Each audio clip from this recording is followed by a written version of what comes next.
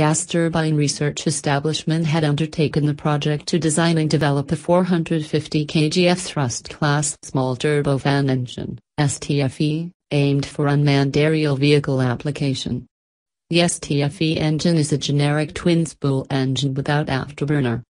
It is an expendable, single-use, short-life turbofan engine comprising of various modules as shown in figure.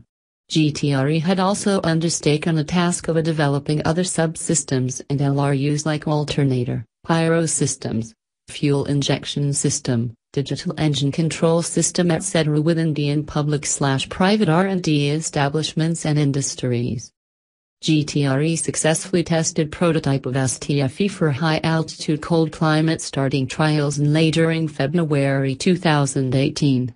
The successful demonstration validated the design, selection of materials and the control logics used for lighting and acceleration of engine to minimum sustained speed. The performance of pyro systems was as per expectations. GTRE had designed and realized a mobile testbed and fuel supply system simulating unmanned vehicle configuration exclusively for adapting to high-altitude trials. Suitable operator console in a climate-controlled cabin for safe operation of control desk, data acquisition systems and vibration monitoring panels were also positioned to ensure that tests are carried out without compromising safety and other design criteria. GTRE recently issued EoI for transfer of technology of Manik STFE engine. Applications are invited from Indian firms having relevant expertise for the purpose of technology transfer for manufacturing and assembly integration of the STFE engine.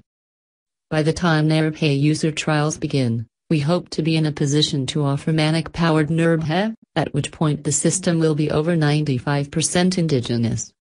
This is a major task for us since this is something we have to prove to the world, Dr. Christopher said.